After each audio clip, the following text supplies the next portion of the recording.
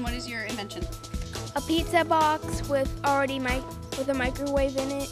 Awesome. Let's see how it works. And there's the microwave. Awesome. And what's in there cooking it?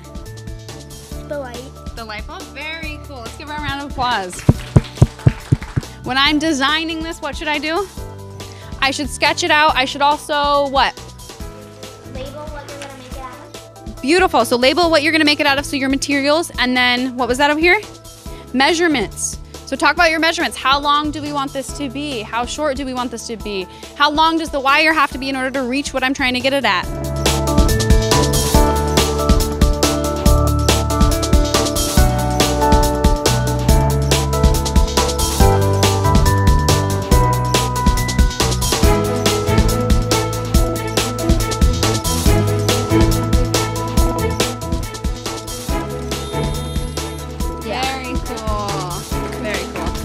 A rocket isn't just one thing, it's made up of different parts. You're gonna build a paper rocket that can be launched the furthest distance using a stomp launcher. So that is the challenge. So I want it to be creative and I want it to be functional, okay? Venting is actually creating it, and innovation is improving that. And that's exactly what those two things are. So most of what we do here in the 21st century is innovation, okay? And that's the most important thing for engineers.